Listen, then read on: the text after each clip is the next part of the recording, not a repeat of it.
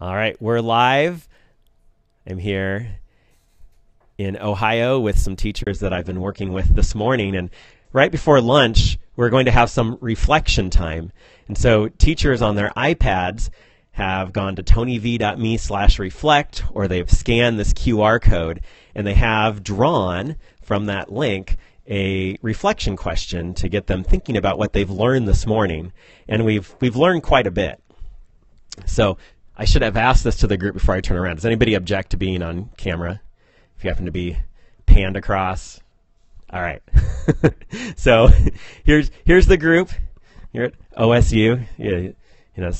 Group of supermodel teachers all learning stuff this morning. So we'll come to Tony first. Tony, let's see the question that you drew.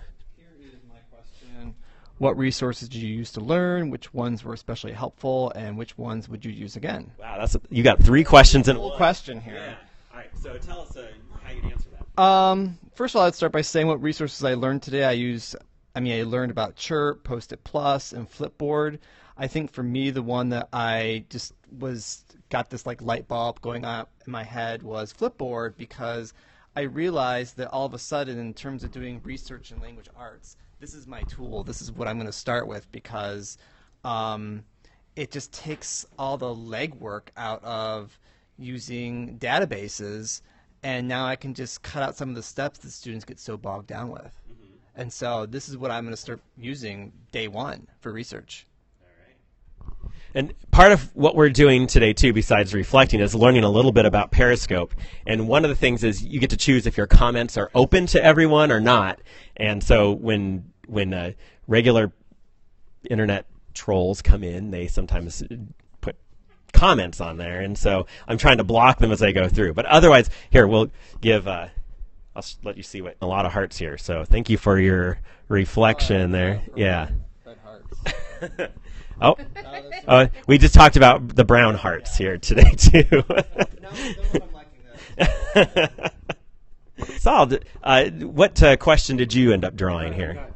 How does what you learn connect with what you already knew? That's a great question. Yeah, All right. So what I did was I was thinking about Twitter. I've used Twitter since I was in high school, but mostly for social. Once I got into college, I used Twitter, and I started to follow hashtags on an educational level. And now I'm using what I learned with Flipboard to tie everything in together. And I can follow a bunch of different hashtags on Flipboard and use it as a resource. And then I've already started adding things to my magazine on Flipboard for EdTech and things I can use later. It's nice because you can go real fast. So I use what I learned with Twitter, or I already knew with Twitter, and what I learned today about Flipboard. All right, so tell us it was my number one trick with Flipboard. How can you put in a bunch of hashtags and make one magazine out of it? So you have to put the hashtag, whatever you're hashtagging, space, capital or, and then you just keep doing that with all the different hashtags that you want. How many hashtags did you end up putting in your search string? I think the first one was 6.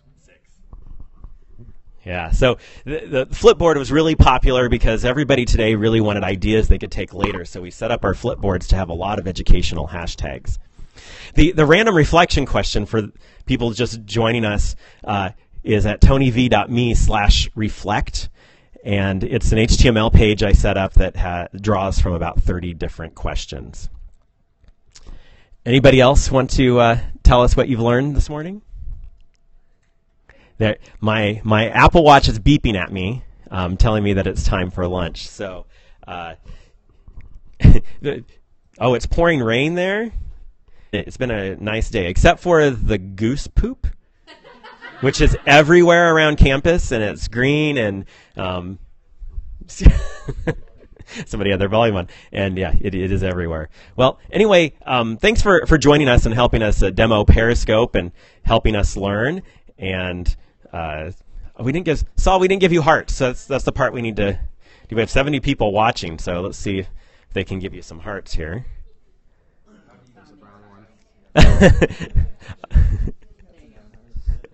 Oh, from Arizona? Oh, Sarah from Arizona's there. That's cool. All right. Well, we'll see you later.